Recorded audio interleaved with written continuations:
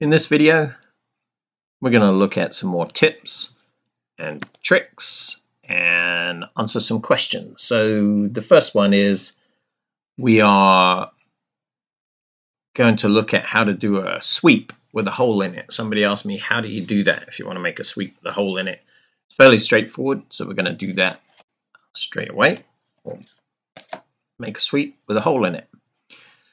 So my usual stuff, I'm just going to start a file here real quick.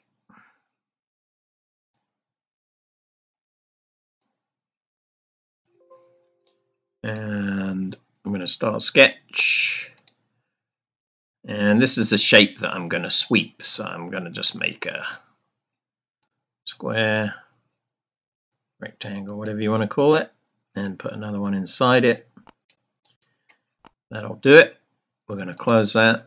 I'm not going to constrain anything. I'm just going to show you the technique of doing the sweep here. So now what we need to do is we need to create another sketch. And this time we want to do it in the direction that we're going to be sweeping. So that's going to be in that plane. I'm going to say OK. And then I'm just going to draw a line. So I'm going to pick my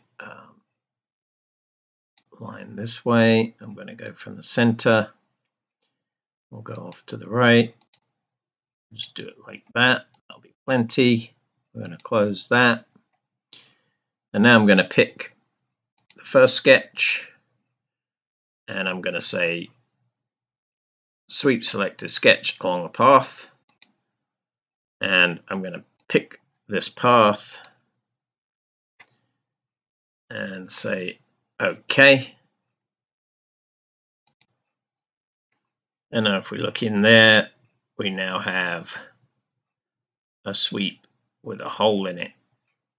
You can see my hole is actually, whenever I went around here, you can see it flattened the hole out, but you can see there's a hole in there. And of course you can play with that. You can make it any shape you want. You can make any sweep you like. You can make the sweep less severe than that. So where I swept around there, I made it go at quite a severe angle, but you can go back and you can change that sketch. So I can pull that up here. Maybe don't sweep it quite so crazy. Go here and here. Maybe we could put a radius in here or something. And then close that. And you'll see the sweep is less severe there. So again, you can do whatever you want to do for your sweep. I'm just showing you how to make a sweep with a hole in it.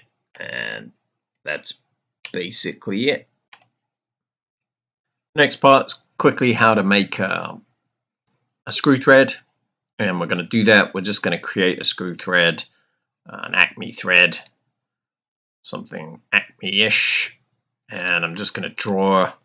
First thing I'm going to draw is my core that my screw thread is going to be on. So I'm just going to draw a piece like that. Say close, and I'm going to pad that.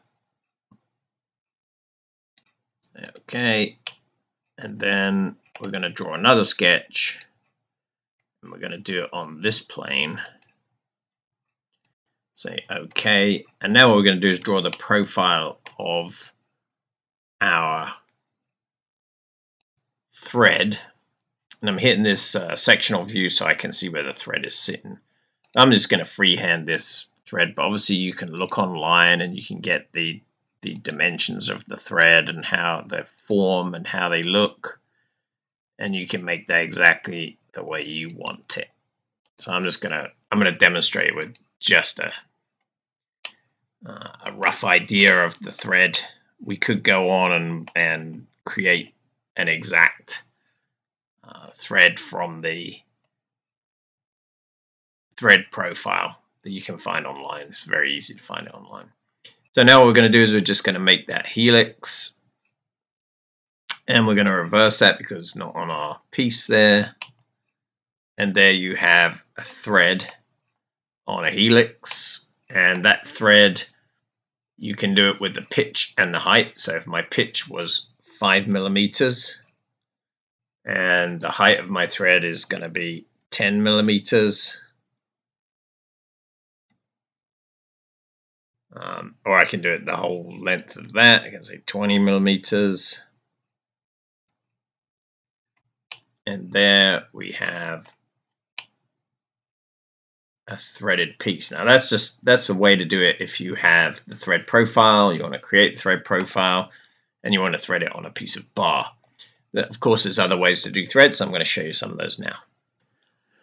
So for this one, we're just going to create a pad, and then I'm going to show you how to use the fastener workbench just to do a thread.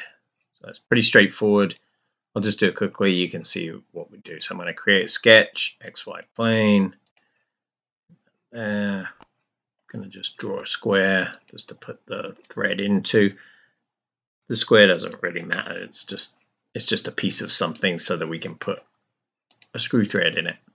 Going to make it 20 millimeters long, I think, or thick, I should say. And so there's my block, and all I want to do is put a screw thread in it. So I'm going to go to my fasteners workbench. If you don't have the fasteners workbench available in this list, you may have to go over here and use the add-on manager and add that workbench. I can't remember if it's a standard one. I have it in there, so I don't know if it's not in there. If I install a new version, it's automatically in there because I have that set up that way. Okay, so here's my screw thread. So it's a tap. The tap can make a threaded hole. We're basically just going to boolean this threaded piece out of this piece. Now you're saying to yourself, well, that's not a threaded piece. Let's go in here and let's turn on our thread. So I'm now in the M6 by 20 screw thread. I'm just going to go where it says thread false. I'm going to change that to thread true, and I'll tab away from that, and there's my threads. So you can see I actually have threads. Now what I need to do is I need a second body so I can do a Boolean operation. So I'm just going to create a second body inside this part and making sure that this part is active. I'll create the body. And now I have two bodies inside my part. I have body 001 and body. So let's just rename them so you can see what's going on here. So this is going to be my block. That's my piece of material. And this one's going to be my thread. So I'm going to rename that to a thread. You don't have to rename it. I'm just doing it so you can keep up. You can see what I'm actually doing. So all I'm going to do is I'm going to take this M6 screw thread and I'm going to move it onto that thread body. And when I do that, it actually creates a base feature in there. Now that base feature is what we actually want to use to Boolean or to take away from this block. Now having both bodies, I can now move this body in relation to this body. So I can move the thread in relation to the block so that it'll create a hole. Now what I'm going to do, I'm just going to go back to the block. I'm going to double click it to make the block the active body. Then I'm going to just single click the thread. I'm going to go with its placement and its position, and I'm going to move it in the Z axis. I want to move it in plus, so I'm just going to drop it down so that it intersects our body. And of course you can move it whichever way you want. You can move it in the X and Y, move it over, wherever you're going to go with it. You can do all of that. So I'm just going to leave it right there. I have a little check mark there, which means it needs to recalculate. So I'm doing that. Now I'm going to hit this Boolean operation. I have the block is active. Okay. I'm going to hit the Boolean operation and I'm going to add a body. And when I add this body, it's going to take a little while to think about it before it adds it in. And it will add that body in. So now I have the thread added in and I have the block. And then I'm going to say cut. So I'm actually cutting that thread away. There you can see it's cut all the way through it. And I'm going to say OK. And that is how you create a screw thread. Now if you wanted to do the opposite and it was going to be an external thread, you'd have a bar and you'd add a die instead of a tap. And that would create that thread. So hopefully you can see it's pretty easy to make these. You just have to remember that you need two bodies when you're going to do the Boolean. Don't try and do a Boolean with just the base feature or just the tap or the die. It won't work. You need to put them in a body, and it needs to become a base feature, and then the Boolean works pretty well. Okay, so that's the end of this video. If you've enjoyed this video, please consider subscribing if you haven't done so already. Give it a thumbs up, and if you want to join our Patreon, you can certainly do that. If you want to become a channel member, you can do that. And if not, I will see you in the next video. Oh, one thing, please take a look at our other channel.